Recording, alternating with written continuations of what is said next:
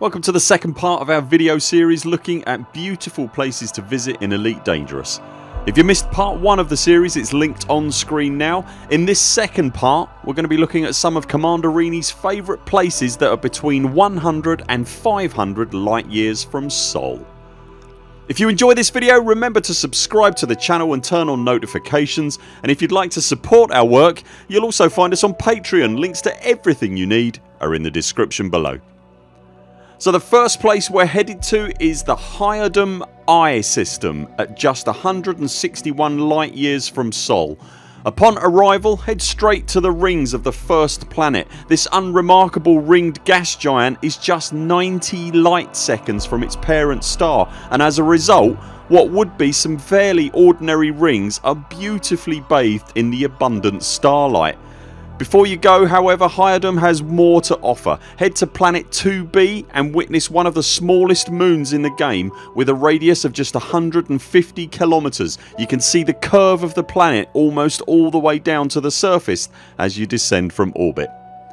Next up is HIP 12099, 216 light years from Sol. Surface scan planet 1a and you'll find the Stack INRA base, a spectacular secret experimentation site. As well as being able to gather some materials and some audio logs, you'll also see some fairly grim direct evidence of INRA's experiments on live Thargoid specimens when developing the mycoid virus weapon.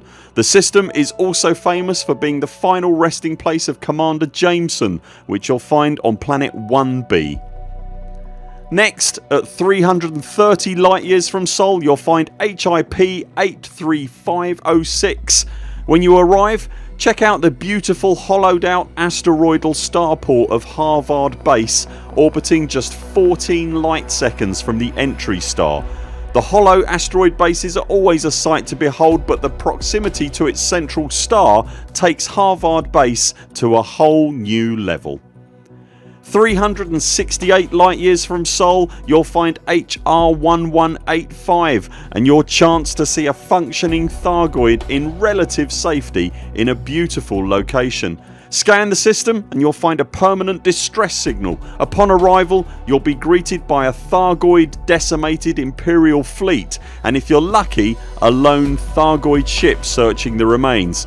If you don't get the Thargoid first time round, keep re-instancing and eventually you'll see her. Don't take any outwardly aggressive actions or get too close, and get yourself a good look at our galactic neighbours.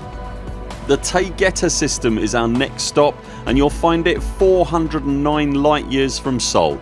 It's just a beautiful system to explore in and of itself due to the purple hue granted by the light from the central star. Be sure to stop by the station of Titan's Daughter, hovering just above the rings of its host planet. Always a solid must visit for the Buur Pit for the spectacular views it affords. And finally, the Thargoid ground installation on planet 2 of Mel 22 sector SK-E B12-1. The snappily titled system is host to one of the galaxy's mysterious Thargoid ground installations. No one really knows what they are, and the chattering Thargoid drones that litter the area around the site aren't telling. Is it just a base, or are they building something altogether more mobile with a more sinister agenda? Either way, for now at least, it makes for some beautiful if creepy sightseeing. That's it for now. Thanks very much for watching. We'll be back later this week with more videos. Until then, 07 Commanders, follow the greens on the way out and do keep clear of the toast rack. We very much look forward to seeing you next time.